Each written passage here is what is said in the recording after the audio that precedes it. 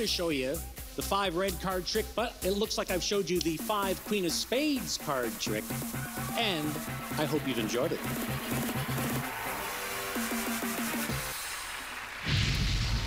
Well, this has been amazing. I wish we had more magic, and we do, but you'll have to wait until next time.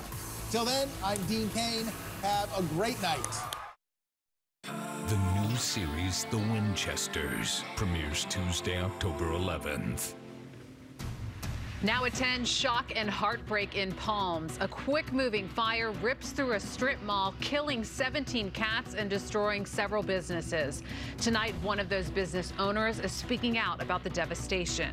A call for help ends in deadly gunfire in South LA. Police opened fire on a man armed with a replica rifle. The investigation now underway tonight. And a touching tribute to the monarch they called Granny. Queen Elizabeth's 8 grandchildren surrounding her coffin in ceremonial silence. This as world leaders and famous faces arrive in London to say goodbye to the crown. That's now on the news at 10.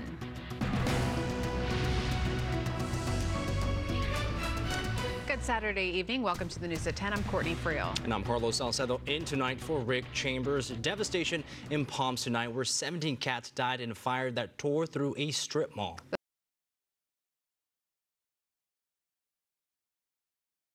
For business owners and for the families who entrusted their cats to the pet hotel here. And you can see the tremendous amount of damage left behind. This fire took 70 minutes to contain, and firefighters were out here for another 12 hours clearing away all of this debris.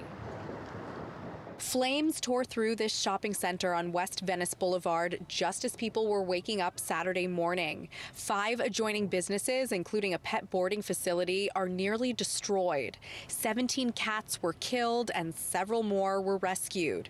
Peter is a longtime Culver City resident who came to check on his friend's business, Golden China Restaurant, which sustained some smoke damage. I have a friend that owns the place, and he puts his heart and soul into it, working 14 hours a day, and this will be very devastating to he and his family. I see you're getting emotional. Yes. Tell us what's on your mind. Well, I know the family pretty well, and feel sorry for them. Firefighters worked to stabilize the building from sun up until sundown, which included removing a tremendous amount of charred debris. And this was a difficult fire to get under control. In fact, one firefighter was injured and taken to the hospital for observation. It took us over 73 minutes to extinguish this fire with over 100 firefighters.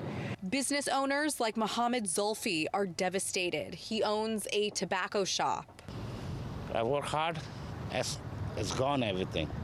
3 weeks ago, his store was burglarized, and now this fire claimed all of his merchandise. He says he's not sure what he'll do next. Let's see what's going on, insurance and everything. I don't know anything, right now. My mind is not good right now.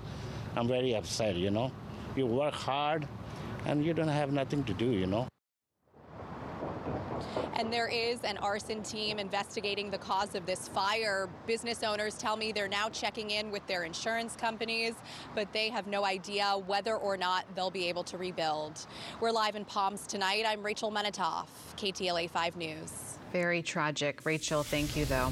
We're following developing news in South LA, where police shot and killed a man who was armed with what we've learned was a airsoft rifle. Police responded to the 400 block of West 100 and 2nd Street around 12:30 this afternoon after someone called 911 to report a domestic violence situation.